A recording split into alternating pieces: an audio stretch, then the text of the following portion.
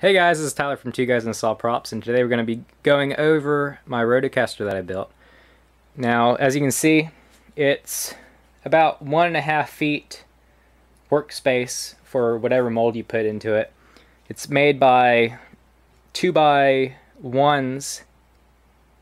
1x4s that were ripped on a band or on a table saw, and then put together in a box inside of a box design.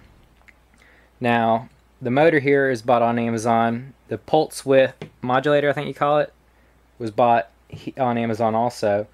And what powers it is a computer power supply, which was also bought on Amazon.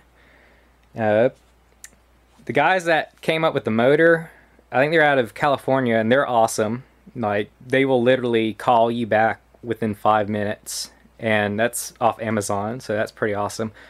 All the gearings and belts, which there's one belt, an angle gear mechanism, and 2 pulleys that have teeth on them so they can grab the belt.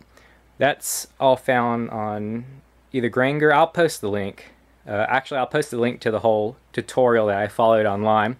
It just needs some tweaking from what's seen on the tutorial because it kind of didn't work that well right off the bat.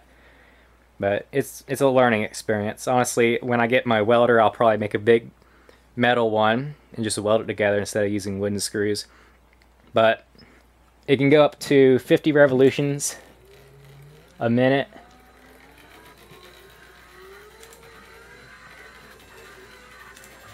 And honestly, I use 65D, so that has a curing time of about 15 minutes.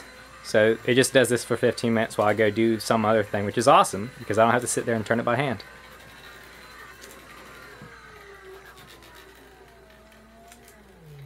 It also has a counterbalance on this side to counterbalance all this good stuff on this side.